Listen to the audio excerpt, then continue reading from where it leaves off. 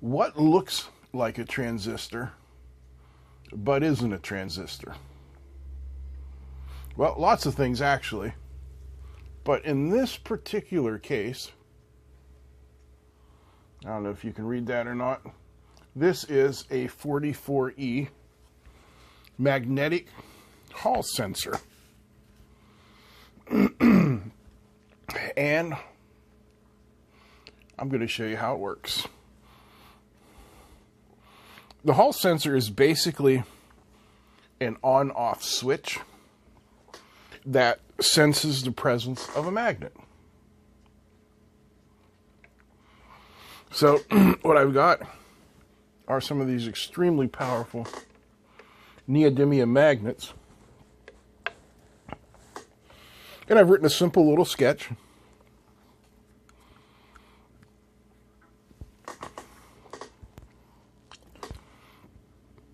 That's going to allow us to watch how this works. So you can see on the screen it says Hall sensor waiting. And as I bring the magnet close to it, nothing happens. Because that's the wrong side of the magnet.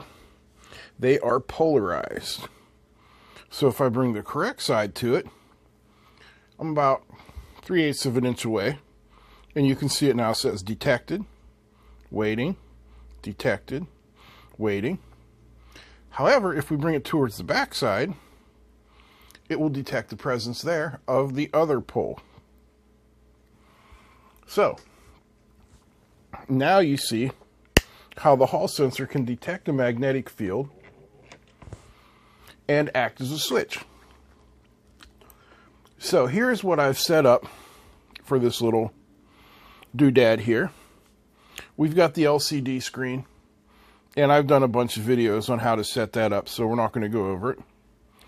And then we have the Hall sensor. Let me zoom in closer.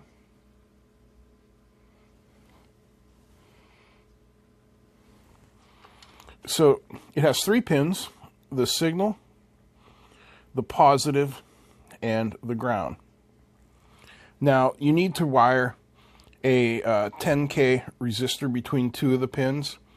It's already done for us here on this little breakout board. And then from the signal pin, we are going into digital pin 8 on the Arduino. So let's jump over there to the computer and have a look at that. Alright, here's my code for this little simple Hall sensor. We're including the liquid crystal library because we're using the LCD screen. And we're defining Hall pin as pin number 8. And we're declaring an integer variable called Hall sense, setting its value to 0. Then we call the library here liquid crystal, LCD and the pins. For setup, we tell it the size of the LCD 16 by 2, and we set our pin for input. So the first part of the loop, we say Hall sense equals digital read of Hall pin. Then we set our cursor upper left corner. We print Hall sensor. Then we set our cursor down 1 line. And we say if Hall sense equals 0, meaning the trigger was censored, it's active low.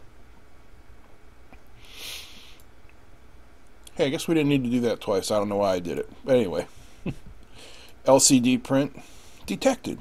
Delay 10 milliseconds. And then we say else. So if it's 1, which is the untriggered state, we print waiting. That's all there is to it.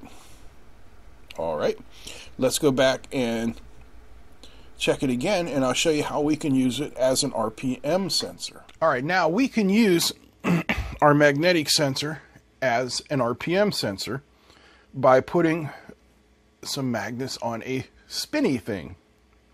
I've been involved in model aviation for over 25 years, and I like to fly the giant scale gasoline powered planes that use 50, 75, 100 cc engines. And on the propeller shaft, they have a magnet embedded, and then they use a Hall sensor to trigger the electronic ignition. Now they use one Hall sensor, and the shaft is counterweighted so everything balances out right.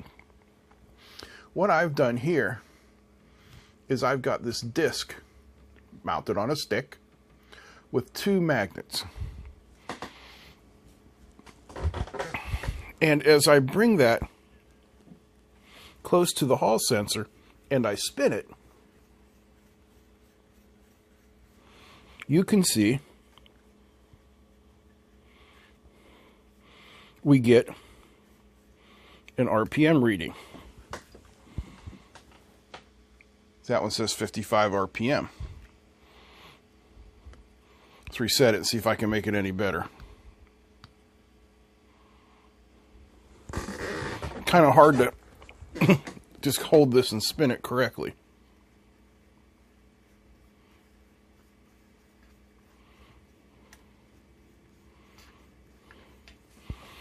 All right, we got it up to 76 RPMs. So let me show you the code that I use to do that. It's pretty simple. All right, here's our code for the RPM counter. And all of this here is the same. We declare some new variables, do the liquid crystal stuff, blah, blah, blah. Now down to the main loop, we say now equals millis.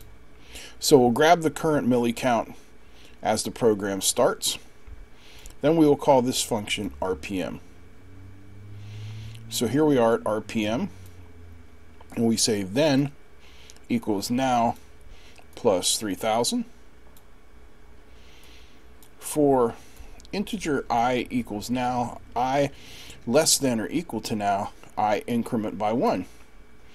And then we say Hall sense equals digital read of the Hall pin. And if Hall sense equals 0, meaning that it's triggered, the counter is incremented by 1. Then we do this little formula. RPMs equals counter times 20 divided by 2. So what that is, up here we monitor the Hall sensor for 3 seconds. 3 times 20 is 60, which is 1 minute. RPMs are rotations per minute. So we say RPMs is equal to the counter, which is 1/3 of a minute, times 20, which is the whole minute. I mean, yeah. Boy, my math is way off. Counter times 20, and then we divide it by 2 because there's 2 magnets. And we return the value RPMs, which up here gets printed. And then the program restarts itself. Pretty simple. A little RPM counter, a Hall sensor. It can be a switch. It can be a counter. It can be a whole lot of things. It's just another way of getting input into your Arduino to make it do something useful. So if you like this, please give me a thumbs up, comment, share it, and if you haven't subscribed yet, well, what the heck are you waiting for?